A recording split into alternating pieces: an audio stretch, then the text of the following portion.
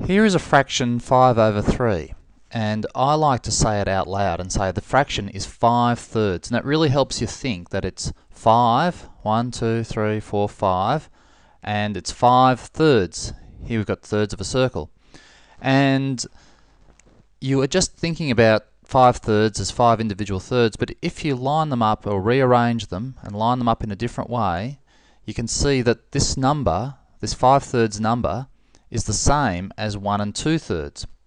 So if you're thinking about it in terms of a number line, it's easy to think of a 1 and 2/3. It's between 1 and 2, and it's 2/3 of the way between 1 and 2. But sometimes it's easier to think about fractions as 5/3.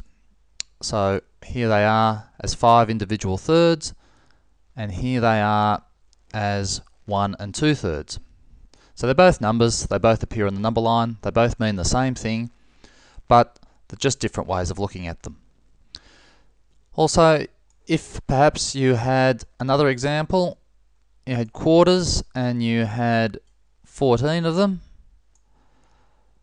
because now you're dealing with quarters, you put them into groups of 4. So if we do this, you can see there's one lot of 4, there's another lot of 4, and another lot of 4, and 2 left over.